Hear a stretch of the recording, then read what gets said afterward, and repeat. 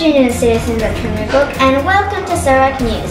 Summing in for Mountain Captains, I'm Meadow Birdsong.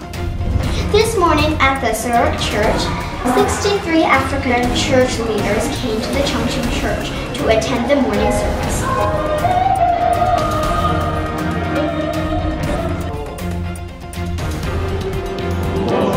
There was lively choir songs and a time for offering prayer. Our local reporter went on the scenes as soon as possible to get some details.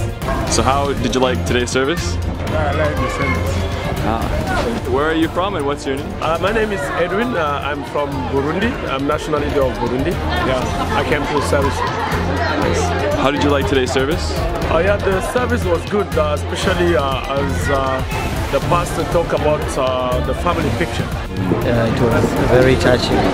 So I felt it was something good that we can always do for our true parents to make them happy, and also for those who love and those who love us around us. It's always good to do something to remember them and to make them happy. How long are you here for?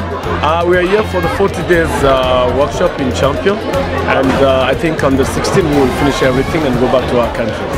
Okay. Yeah. Overall, the service was beautiful and inspirational.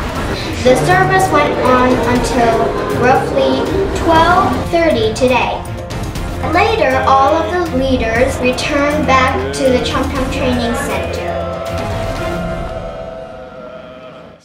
We hope that everyone from each nation will come to this church to visit.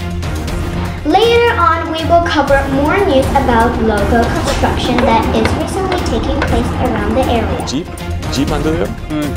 Seorak City is a hot place to live, so please come on by. That's all the news for today. Thank you for watching. This is Seorak News and Meadow Birdsong reporting. Adieu